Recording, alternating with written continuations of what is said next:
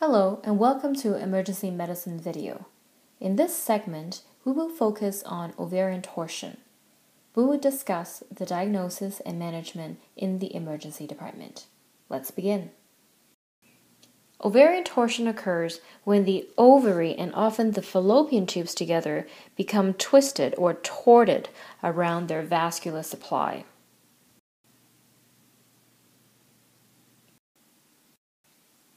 From the torsion, a few things happen from the vascular supply.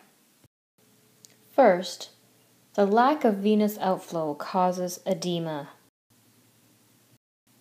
That causes decreased arterial flow.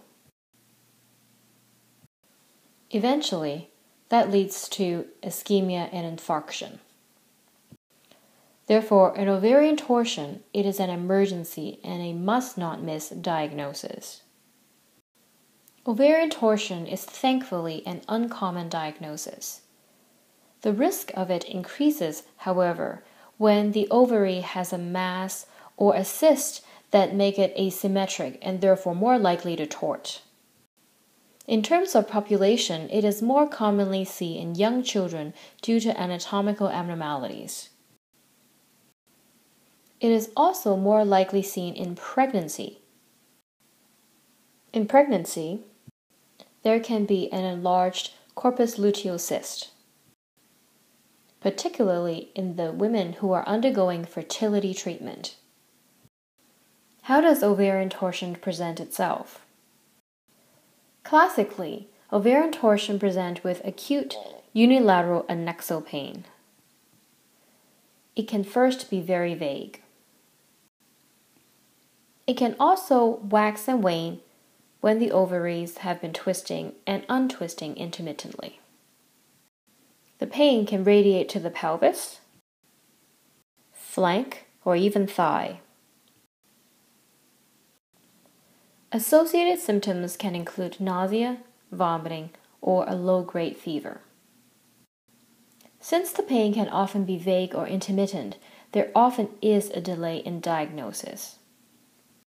On examination, patient might have annexal pain. You might be able to feel an annexal mass. You should not be seeing any discharge or cervical motion tenderness during the pelvic exam. Those are findings related more to pelvic inflammatory disease or tubo-ovarian abscess, which is discussed in another video.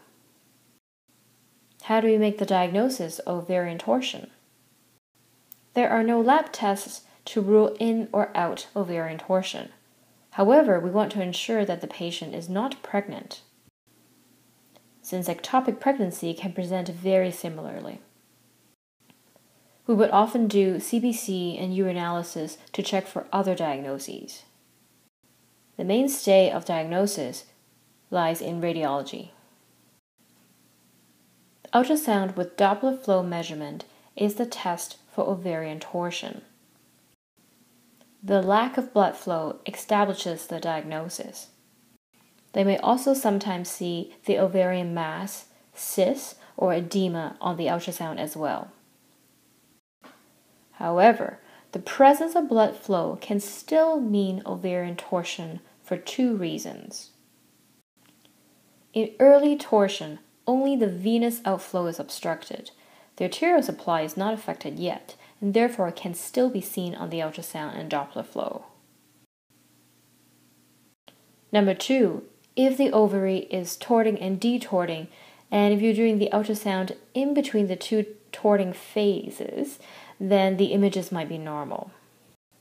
Therefore, in cases where there is a high clinical suspicion, even the presence of normal Doppler flow does not rule out the diagnosis. We still want to discuss the case with the consultant.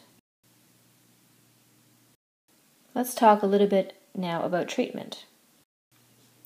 Patients with ovarian torsion often have significant pain.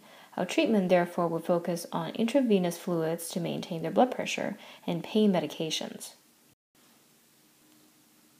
Since the viability of the ovary decreases as ischemic time gets longer, our goal, once we think about the diagnosis, is to get the patient to the operating room for detorsion of the ovary as soon as possible.